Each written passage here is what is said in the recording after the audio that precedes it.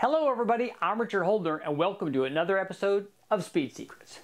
For today, we're working with our good friends over at Fast and their impressive XFI management system. When it comes to tuning, there are really two major elements. We've got air-fuel ratio and timing, and they're both important. In terms of air-fuel ratio, it's very important not just for power, but to keep the motor alive.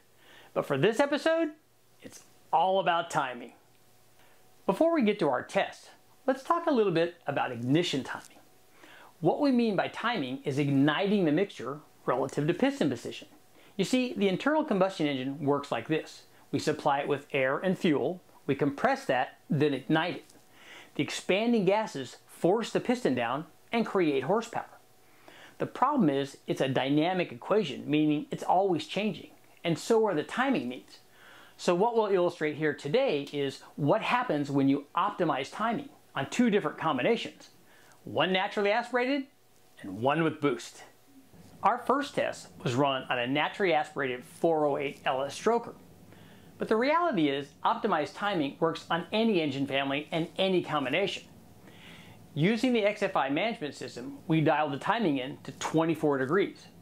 Run at that timing level, our LS stroker produced 533 horsepower at 6,400 RPM and 479 foot-pounds at 5,000.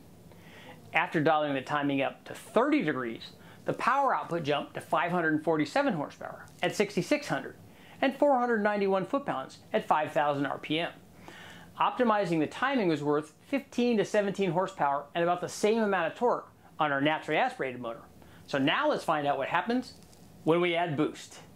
Our second test was run on a supercharged combination, which for us meant all we had to do was add boost to a combination we already had.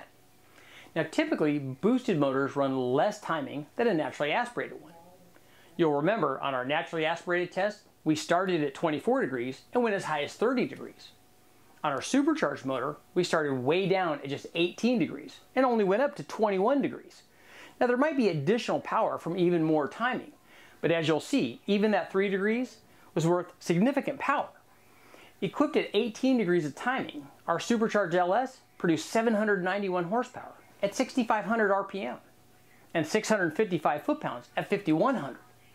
After upping the timing to 21 degrees, the power output jumped to 839 horsepower at 6,900 RPM and 681 foot-pounds at 5,900.